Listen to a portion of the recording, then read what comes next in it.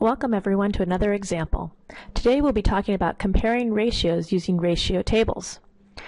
Watch the video a couple of times, make sure you understand everything's going on, and then answer the questions at the end of the exercise. Let's get started. In this example, we're going to start comparing ratios using ratio tables.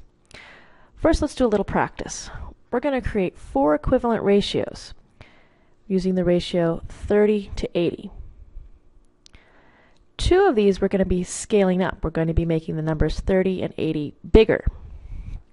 2, we're going to create them by scaling down. We're going to make the numbers 30 and 80 smaller. You can think about it like doing fractions.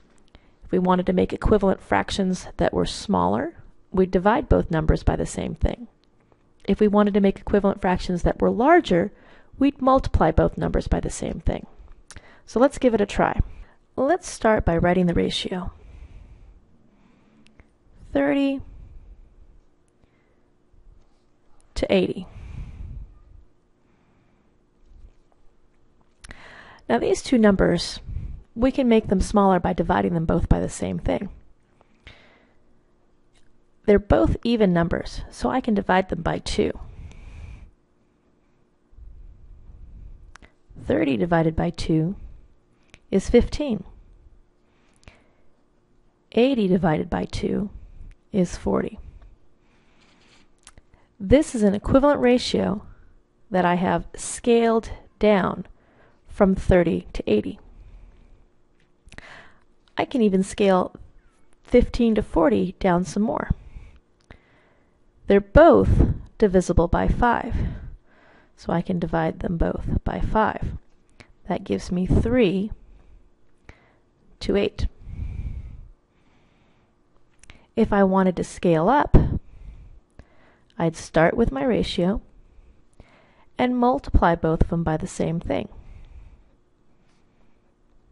You can pick any number you want to multiply by. When you divide, you need to pick a number that goes into both parts of the ratio. I'm going to start by multiplying by 2. 2 times 30 gives me 60. 2 times 80 gives me 40. If I do it again, I can pick another number to multiply by. This time I think I'll multiply by 10. 2 and 10 are some of the easiest numbers to use to scale up.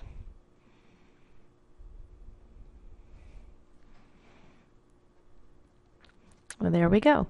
We have 2 equivalent ratios where we've scaled down and 2 equivalent ratios where we've scaled up. If we listed all these ratios in order, 3 to 8 is our smallest ratio. 15 to 40 is an equivalent ratio. 30 to 80, that's the one we started with. 60 to 40, and 300 to 800. All 5 of these ratios are equivalent. They all have the same value, and that value is 3/8. Here we have a table of ratios that are all equivalent, and we want to write a ratio to describe the relationship shown in the table. We could pick any one of these, but none of them are our smallest ratio. If we take 2 and 16,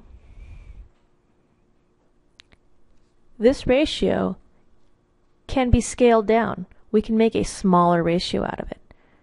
If we divide 2 and 16 by the same number,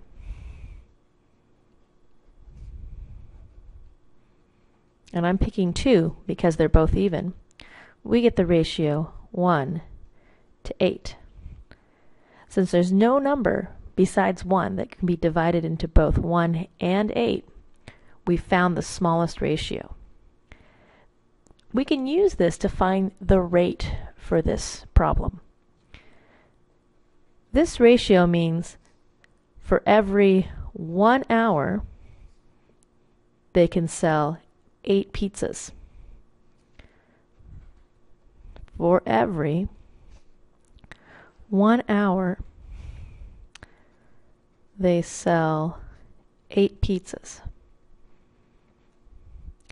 This is a rate of 8 pizzas per hour. I'm sure you've heard of a rate before that has something per something, like miles per hour, dollars per gallon, dollars per hour. We have rates a lot in our lives. Well, that's how you find the rate given a ratio.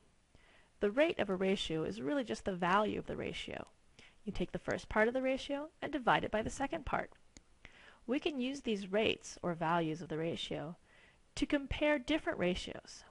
We can see if one is bigger or smaller than the other, or you can take more than 2 and put them in order.